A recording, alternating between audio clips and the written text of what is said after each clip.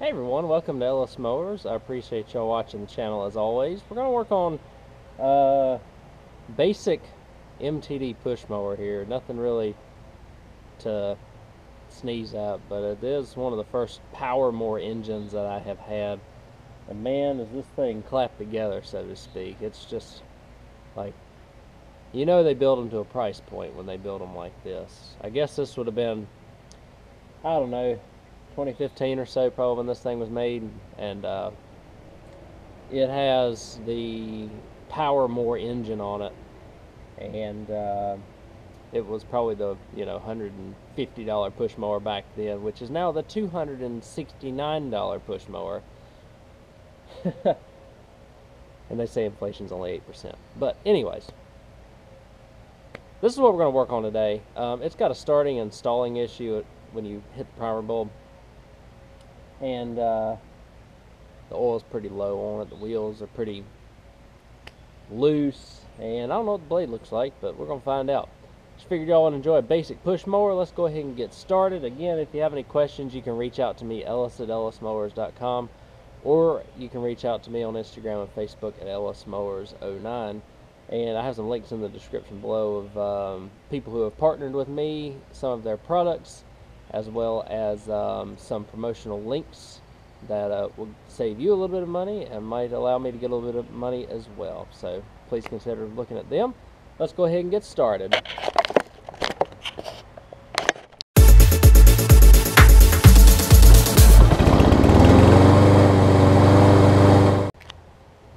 Alright guys, we'll give it a look here before we start. It is a 20-inch Yard Machines basic push mower, probably from Home Depot since it's red. Usually the Lowe's ones are Boland's and they're green. Like I said, non-adjustable wheels. We're going to adjust these wheels up a little bit. Powermore engine, 140cc. These things are so cheap they don't even have a dipstick on them. Just this little bitty oil thing. Oil is very low. Very low. And they got a QR code. Like, not even touching the stick. It's supposed to be up here in the threads area, and it is nowhere near there. So that's what's going on with that. Full of gas. Air filter, I don't even have one, so it ain't gonna get one. But hopefully this thing is a little dirty. It's just literally a foam ring. Looks okay though. What I'm gonna do is I'll prime it up. Let's see under the mower here. Blade will be fine once I sharpen it. That's good. I'll prime it a bunch of times and I'll show you. Again, forgive me, I got tripod issues, so I'm trying to make do with what I have right now, and it ain't that much. See if we can get this thing to start for y'all. There we go.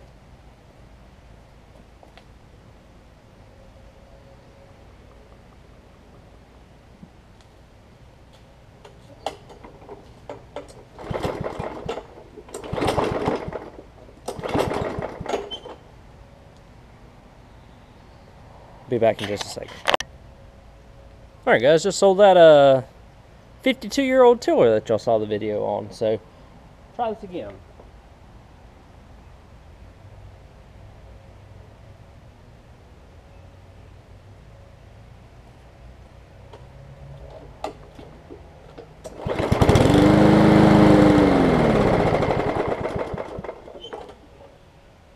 So as you see, it runs just on starter fluid.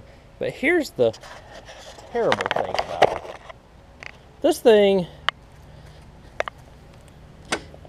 like, how do you work on this?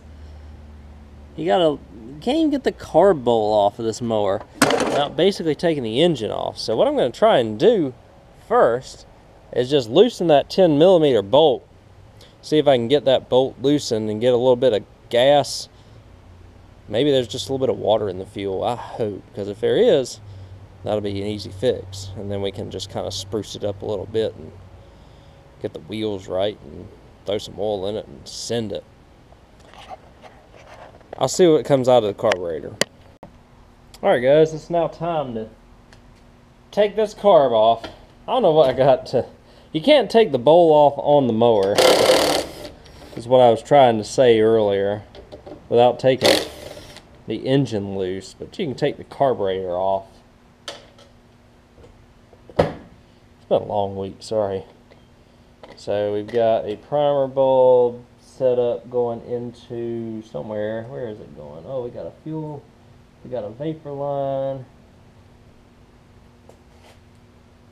and this line went somewhere.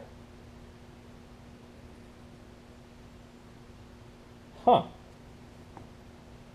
Where did you go? Oh, it went up top there, right there. That's going to be fun trying to sandwich all that mess back on.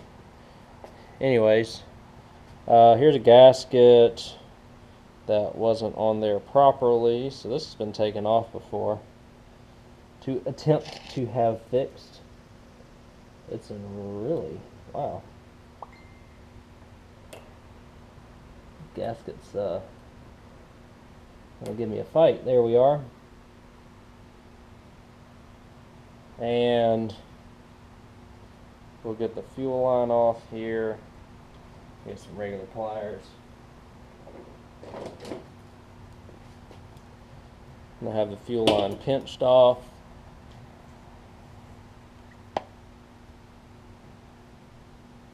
And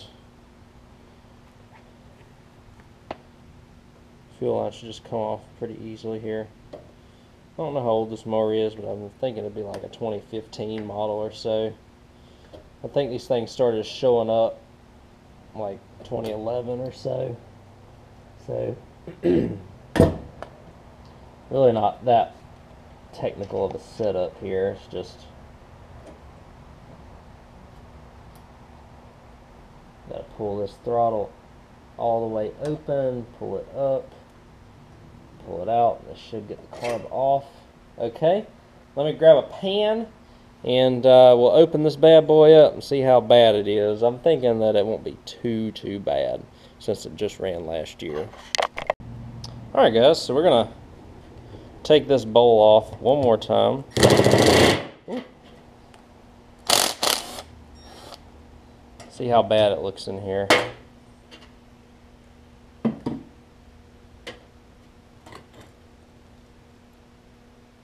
Gasket's in okay shape still. Jet, this actually has a removable jet on it, that's good. If I find a screwdriver, I'll be right back. Of course, the fun thing is when the jet doesn't want to come out. So, see if we can just do it right here, I suppose. This is all it is, it's just that jet needs to be cleaned out. Carb spray.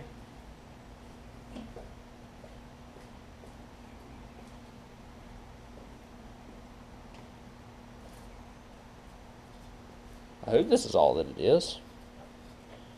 The bowl's not even that bad.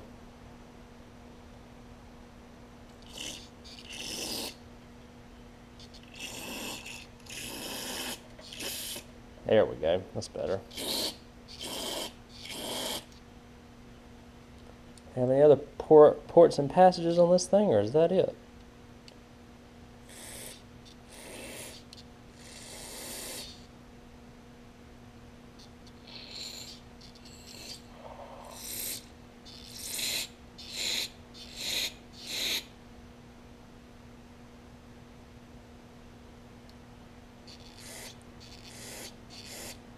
And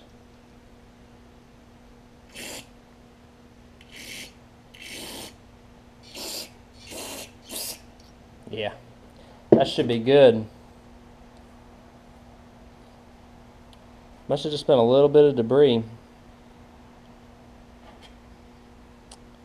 Let's put everything back on here. Just a needle and a seat. And float, because I know it is getting gas into the carburetor, which is a good thing. And we'll put this back on.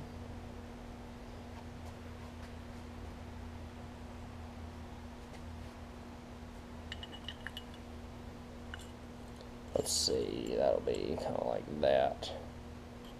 Let's put it out toward the front there for the drain. Like I said, the bowl wasn't even dirty, so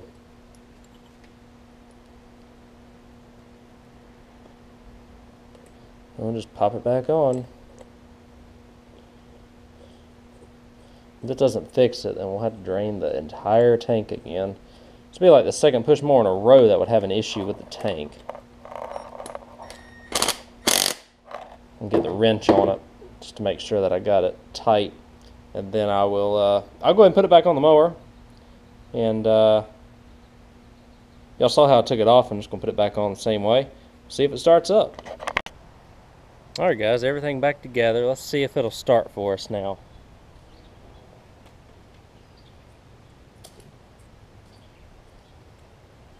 I can already tell you it's priming better.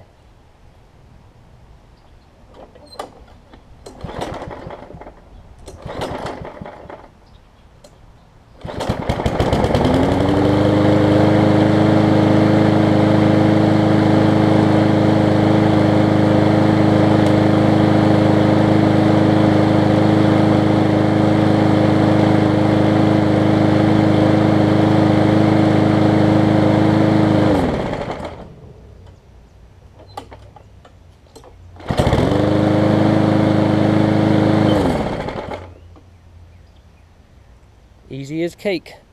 Really wasn't bad at all. I'm going to loosen up or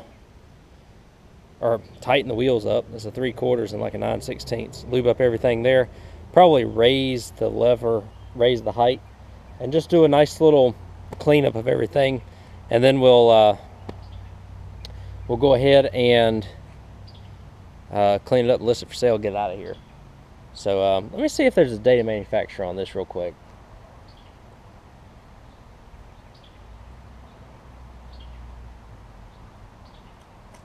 There is not, from what I can tell, but I'm gonna get the oil in it, and then I'm gonna let it run for a few minutes, and then I will go ahead and do the whole service and stuff on it. Alright guys, so this is what we got going on. It's cleaned up. You can see it resale red, right? Although it's missing a little paint here and a little paint there, but for the price point of this mower, no need to even try and spray it. Just send it.